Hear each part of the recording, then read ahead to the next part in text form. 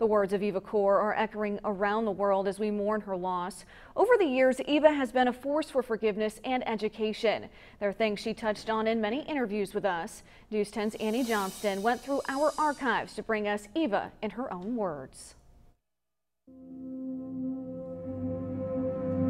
If I ever concentrated on all the people who hurt me, I would never have a smiling face in my life. And I refuse to be a bitter, old bitter person. I want to be happy and I want to smile because I like smiling. Bodies or nothing had that power to forgive. It was mine to use as I wished. And that was a tremendous discovery for me. Even in the worst of circumstances, With a gun, with a machine gun, Eva Kor talked often about forgiveness and its power to heal. I cannot change what happened. No one can change what happened. So I tell young people, don't give up. I did not give up in Auschwitz. I think that growing up, just plain growing up, is a very difficult thing. At just 10 years old, Eva and her twin sister were the only Holocaust survivors in their immediate family. There are two choices in life when we face tragedy. Give into despair or triumph over it. She ended up in Terre Haute, Indiana, where she tried to put the past behind her. Instead, she found forgiveness and brought the darkness of the Holocaust into the light. If you do nothing with the memories that we have had to endure, then why survive? I mean, if there is no lesson to be learned from it, then we can just crawl in a corner and cry all day long. Is that better? I cannot do it. I refuse to be a victim, and I will never volunteer again to be a victim. So I take power and control back over my own life. And that's exactly what she did.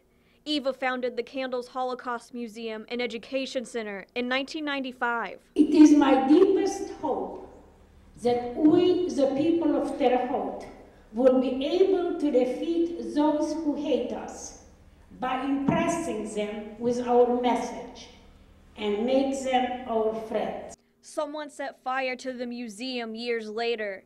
And again, Eva vowed to keep pushing forward with her message of hope. We are not going to give up teaching how to prevent hatred and prejudice, but like now, I've got to cope with the mess that these people who hate have created. If they wanted to destroy us, they accomplished exactly the opposite.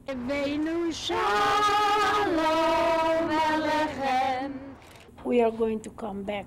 Since then, many people have walked the halls of the Candles Holocaust Museum. They've heard Eva's personal testimony on overcoming and making the world a better place. From my perspective, surviving and being able to live free of the pain and be even happy, it is a way to go. Then I see why I survived. Then it makes to me sense that I made all that effort to survive. And if I can teach the world how they can do it. In her final days, Eva was doing one of the things she did best. Educating others with her clear, unwavering message of hope. If they want to create a better world, a more peaceful world, forgiveness is absolutely necessary. I call forgiveness a seed for peace, anger, a seed for war.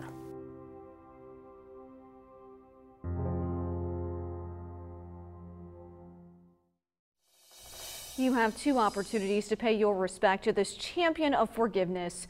Two memorial services are planned for Eva Kor. The public can attend the first on August 4th at Indiana State University in Terre Haute, or the second on August 18th at Butler University in Indianapolis. You can learn more about these memorials and the life and legacy of Eva Kor by visiting our website, WTHI-TV.com.